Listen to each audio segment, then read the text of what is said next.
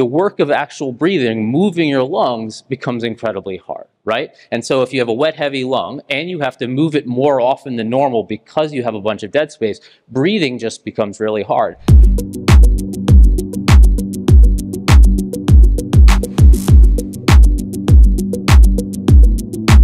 What we're going to talk about is the Aprv. I think the title Haney gave me is why you should be using Aprv, and I kind of changed that to why maybe you shouldn't hate Aprv so much. And we're going to be doing a workshop a little later today when we get to like the nuts and bolts of how to do Aprv. And so this is just more talking about why you should consider it and where the magic in Aprv lies.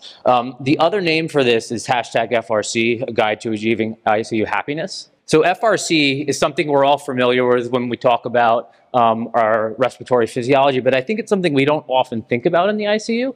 And I'm here to convince you that maybe we should spend a little more time actually thinking about it and understanding where your patients are in regards to FRC. And to kind of talk about this, I think we have to start with ARDS, or at least it's a reasonable model to kind of understand this. And if you ask most of our trainees what ARDS is, usually they start to talk about the Berlin definition, right? And if we try to recall these, essentially what you're talking about is bilateral opacities on the chest x-ray, 5 of PEEP, non-cardiac origin, and then you have your PDF ratio, which is divided into mild, moderate, severe. And when you think about this for a second, the first 3 variables are essentially just ways to exclude mimics of ARDS, right? And then you're just down to a PDF ratio, and what you're doing here is quantifying the shunt fraction. The more oxygen you need to maintain an more oxygen you need to maintain an O2 sat or a PaO2, the smaller the lung is, the more lung that's de-recruited and not participating in ventilation, right?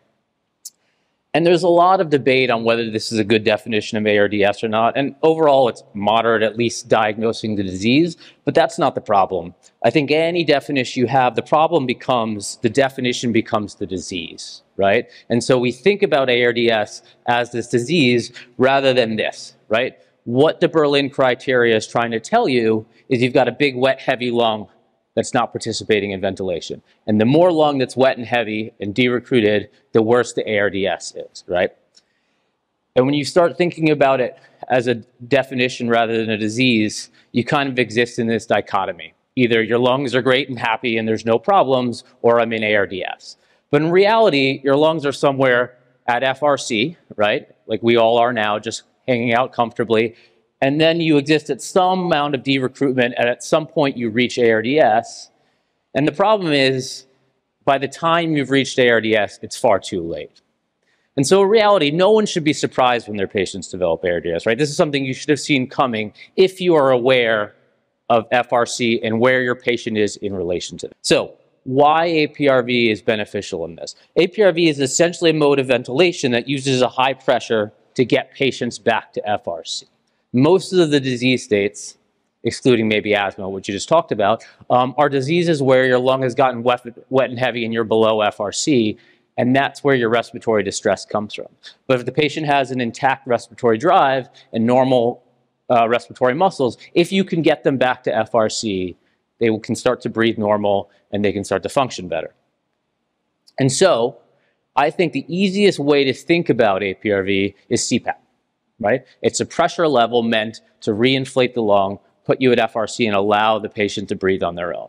The problem with this is a concept, because if this worked perfectly, I would never need Aprv. I could just put everyone on CPAP. I could just turn my PEEP dial up and down until I found the right PEEP to put the person at FRC, and then just let them breathe.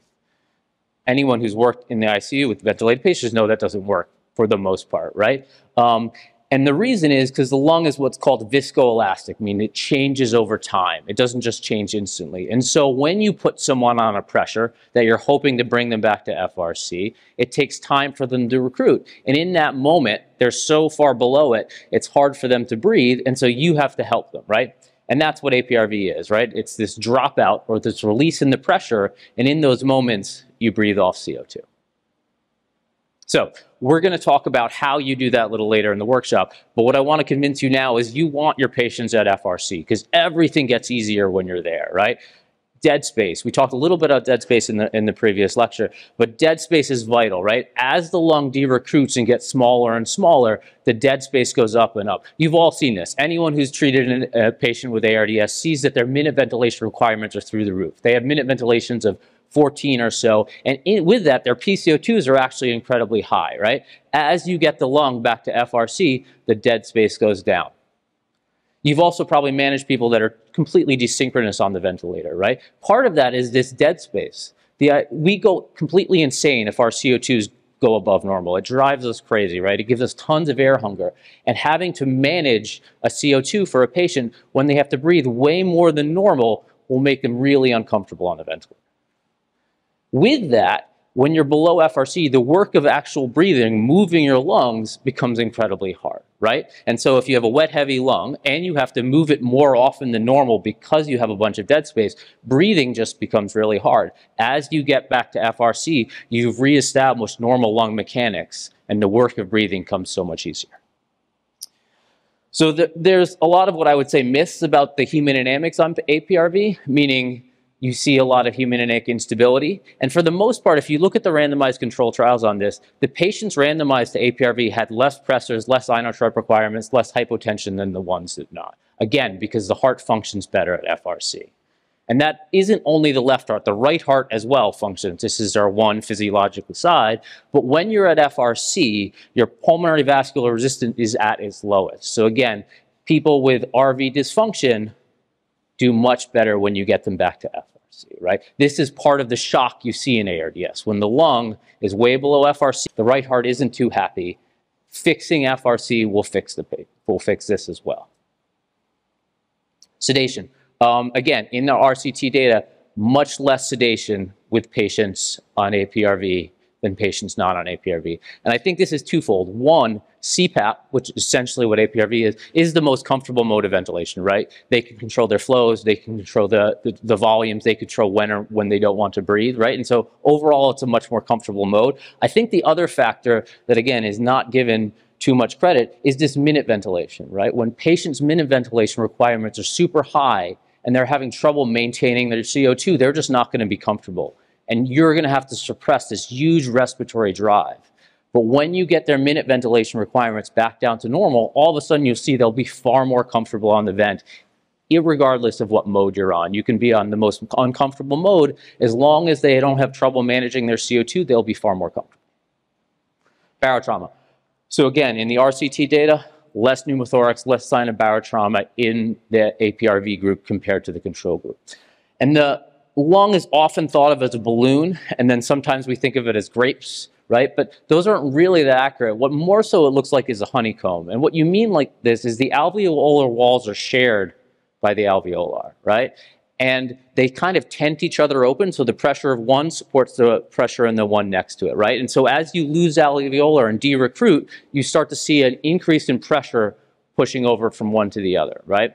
And so with fewer and fewer alveoli, you're putting more and more stress on the remaining alveoli that's open, right? And so as you get to FRC and re-expand that lung, your pressure is diffused over a much greater surface area than it would be otherwise. Okay, so that's really it. This is why we want to get to FRC. What APRV does, there's nothing magic about it. It really just makes you think about it, right? Your goal in APRV every day is basically saying, am I at FRC? And if not, how do I get there? And when you start using it a lot, even in the patients you're not using APRV, you have an awareness of where the patient is in relation to FRC and the things you have to do to get them back to it. Thank you.